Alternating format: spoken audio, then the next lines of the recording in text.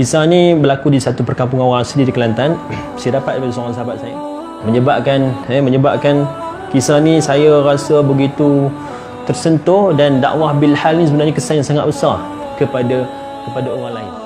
Rombongan dia datang nak masuk kampung tersebut. Mula-mula sampai tu Tok Batin tunggu dah. Tok Batin tunggu bukan tunggu nak sambut kita, nak suruh kita balik. Dia kata orang Islam kita tak nak. Islam tak nak, Melayu tak nak. Islam dia tak nak. Dia tengok orang Melayu ni orang Islam gitulah. Memang sinonim lah Melayu Islam, Islam Melayu. Sebab apa? Sebab dia ada rekod. Rekod apa? Rekodnya orang Melayu pergi curi, curi durian dia, curi petai dia, pergi rembat barang-barang dekat kampung, dia teringat, dia tak nak.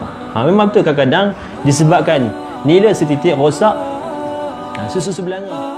Ringkas ceritanya, ketua rombongan ni kata, waktu tu Tok Batin ni pegang sumpit dah, dia siap dah. Belakang dia punya orang panggil apa? Orang panggil ni lah, orang kanan dia semua pegang sumpit siap dah. Kau boleh biar aku sumpit je gitulah. Sumpit dia 3 kali, minta maaf sekali sumpit, 3 sai innalillah.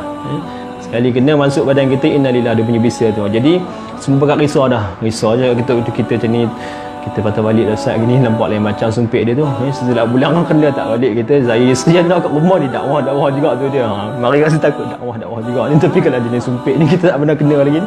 Jadi sabar. Kita bincang dulu.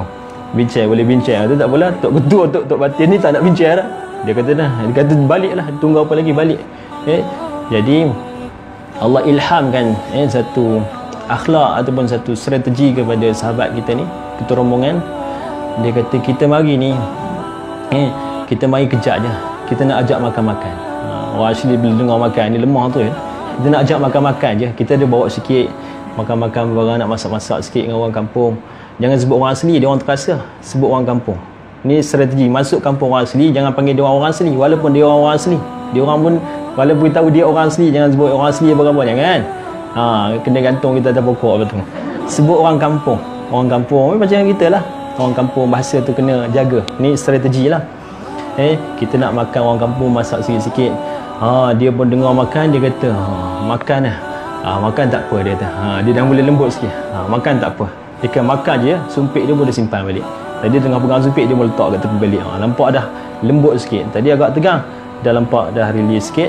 Kemudian dah nampak ruang tu.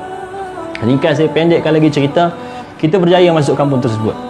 Masuk betul-betul waktu tengah hari. Dan kena ingat misi-misi dakwah macam ni, yang saya belajar ni, dalam setiap misi dakwah, misi kita kena standby paling tidak 2-3 orang chef yang betul-betul pandai masak. Kalau tak, rosak program kita. Kalau pergi bawa semua jenis kaki makan je macam tukang rasa banyak, tukang masak ni biasa tak banyak. Memang ada makcik-makcik sebelum pergi ni, makcik-makcik ni yang pandai masak. Memang dia tak ada ni, memang kita tak complete program kita, tak lengkap. Macam kicap apa nak iklan tu, kicap apa dah?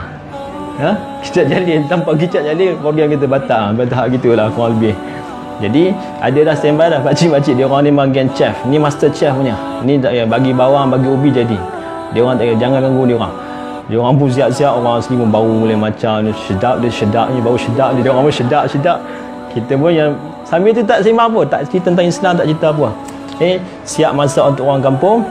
Dia siap bagi amarah, dia kata makan je, lepas makan balik. Dia suruh lepas makan balik. Makan dia nak waktu tu suruh kita balik. Kita pun tak apa, lepas makan kita balik insya-Allah. Jadi startlah sudah hudang hidang waktu tu masa nak makan.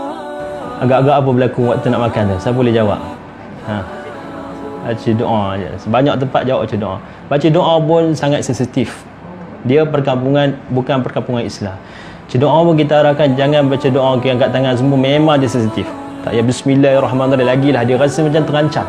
Dia rasa ni jampi apa pula ni, aku jampi juga, dia pun jampi. Dia orang pakar jampi, dia orang pun dah jampi dah makanan kita. Kita pun jampi juga bagi dia. Dia ingat macam dia nak masuk apa-apa dalam makanan ni. Cuma kita dipesan waktu tu baca doa masing-masing, tapi pastikan kuat sikit supaya orang asli tu, orang sebelah dengar, orang kampung dengar. Contohnya bismillahirrahmanirrahim, Allahumma barik lana. Dia orang tengok semua kita punya. Dia tengok, dia tengok, orang akan tengok kita punya gimana dapat dia orang akan tengok satu persatu apa kita buat. Dan ketika itu para ibu sekalian, baca doa pelan-pelan, orang sebelah dengarlah dia baca doa, dia dah mula tertarik. Benda apa dia baca ni? Okey, itu bukan kemuncaknya lagi. Biar sejawab lah, sebelum jawapan betul baik sejawab dulu. Okey. Waktu tu para ibu sekalian, ialah Tok Batin mesti duduk dengan ketua kita dan satu talam dia orang makan kan. Waktu tu Masya Allah terperang. Yang benda yang kita tak terfikir, dakwah bilhal. Lepas bismillah tu, ketua kita ni, dia ambil makanan, dia suap ke mulut Tok Batin. Tok Batin ni, jatuh air mata dia. Air mata jantan dia jatuh. Dia kata, selama saya hidup ni, isi saya pun tak pernah suap saya macam ni. Dia kata, dia menangis. Isi saya pun tak pernah buat saya macam ni. Anak dah 8. Tak pernah buat sini, buat suap saya. 3 kali pun dah suap dia. 3 kali je Tok Batin pun nganggung. Suap kali kedua suap. Kita pun bakat tengok, orang bakat tengok pun. Ada nak tahan gelak, ada sedih, ada semua ada. Tok Batin dia dah mula rasa masuk, dia dah hilang rasa sanksi dengan kita. Tak pernah dibuat orang. Tak pernah dia lah orang pertama berani suap mulut Tok Batin. Tok Batin terfikir dia dahsyat punya orang. Apa berlaku lepas tu, Tok Batin pun kata, dah awak suap saya pula suap awak lah gitu. Part ni sensitif sikit. Tapi kena tahan. Kita tengok dah dengan tangan Tok Batin pun gaul, ramai dia pun gaul. Kemudian Tok Batin pun kita pasal dia jadi tak usah tangan Tok Batin ni lah. Orang lain selamat lah, semua kat tengok. Habis Tok Ketua kita tengok dakwah. Tok Ketua kita ni, kita punya ketua rombongan ni, dia dengan penuh senyuman, dia senyuman walaupun mungkin dalam hati dia apa macam mana ni dia gaul buat dah. Tapi tak apa. Yang penting ikhlas. Tok Batin pun suap dia, kata awak suap saya suap awak pula. Tak boleh suap saya makan. Suap tu, lepas suap tu dia pun suap. Dia tanya masuk 3 kali juga.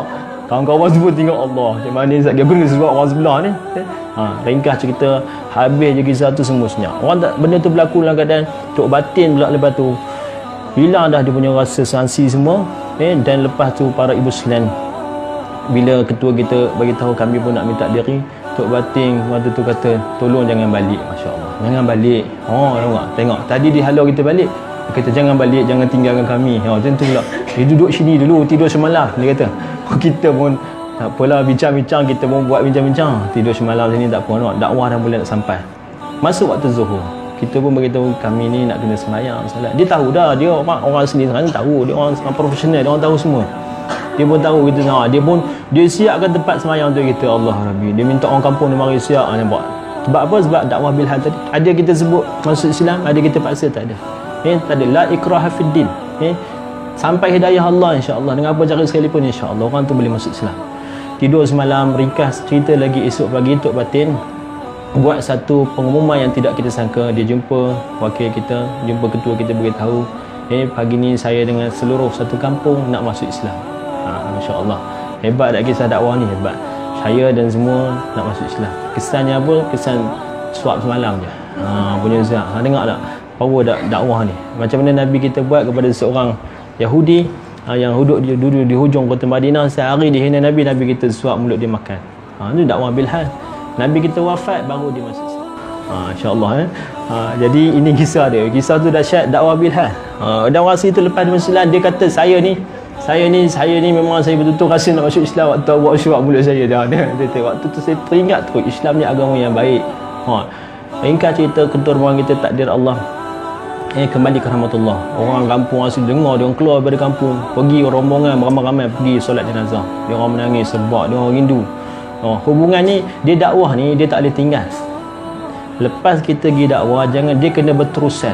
Follow up penting. Follow up. Kita pergi ni jangan tinggal.